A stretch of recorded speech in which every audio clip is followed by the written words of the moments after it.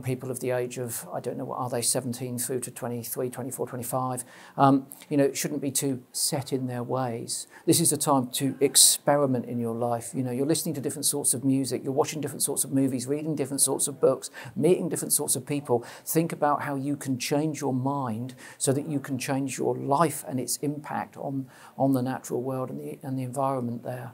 A simple example might be you might come here as a full-time carnivore. You might recognise that actually transitioning towards a plant-based diet might be a useful thing for your health, for the health of the planet. You don't have to go vegan overnight. You can just try some vegan food because you're a student and you've got plenty of time to. So take advantage of this unique opportunity in your life to explore.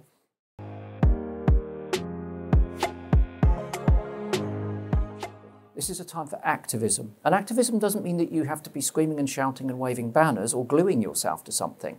Activism means that you have to be doing something proactive to change something which isn't as functional as it should be.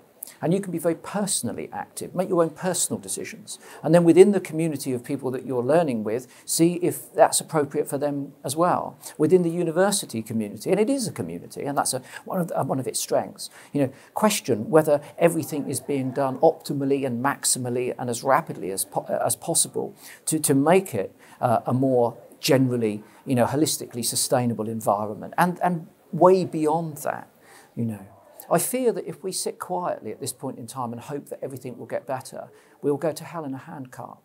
And the thing about young people is that they are clear thinking. They're not risk averse.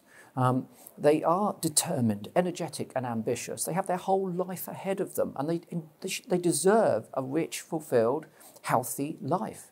But at this point in time, that's not guaranteed. They're going to have to reach out and demand it and then seize it. So this is a time for them to stand up, be counted, shout above the noise, and make sure that their demands are heard.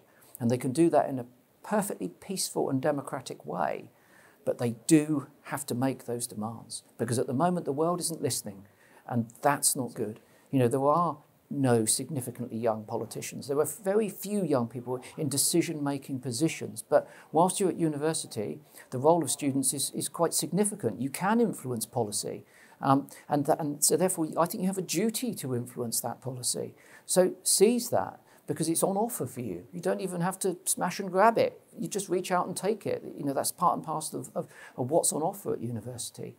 But, we need to trust those young people and let them make mistakes. Let them do ambitious things. Let them take risk, because I see that really as one of the only ways out of the crisis that we're in.